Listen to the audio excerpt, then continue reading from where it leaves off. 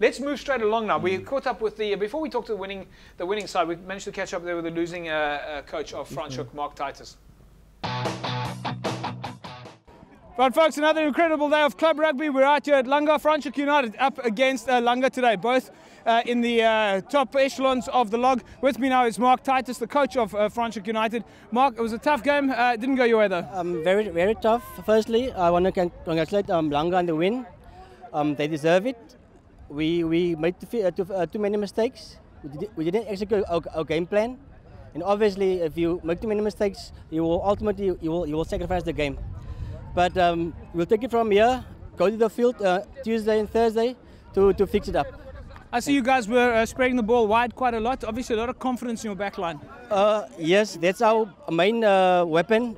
But we need to execute in front before we can eat at the back. So, like I said. We'll fix it in the week. Hopefully we'll pitch next week. We play rugby. Hopefully we can pitch for the game. Rugby, you're gonna have your work cut out for you. Definitely. They are hard not to crack, but we've got the firepower and the belief today. We showed the character. Obviously the bounce of the ball didn't favor us, and yeah.